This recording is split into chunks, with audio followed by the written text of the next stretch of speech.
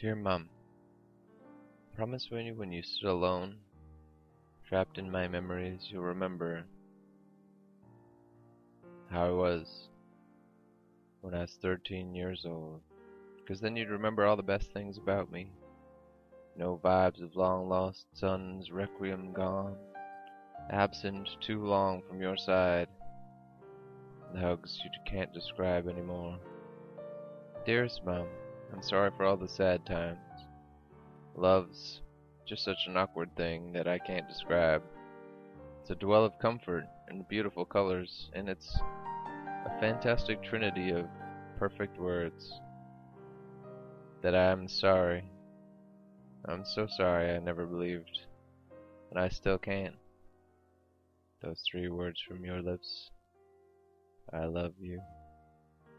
It's hope and joy and a promise of a fantastic family. I'm sorry you have to read my eulogy, but I'm tone deaf to my unspoken epitaph, written upon the incinerated, absence of acceptance. Hope faltered, and forever I was lost, and I'm gone. Dearest Mum, I'm sorry for all the sad times, the colorful life of love that dwells now on a Friday night promise that it'll happen someday, that in your arms I found strength. A promise kept, the fire for the heart when I left you. I'm sorry for the loneliness, it's unintentional, this ending of mine. So remember the hope and the family you've still got behind. Smile in the memory when you see my shadow.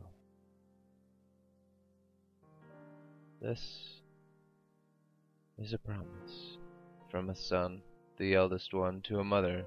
Oh, dearest loved one, please don't get trapped in my bitter memories, the one that made you smoke outdoors and drove you to near insanity. Dwell in the colorful beauty of the trinity of those magnificent words you spoke one day, and I reciprocated with, I love you. And I'm sorry for all the sad times.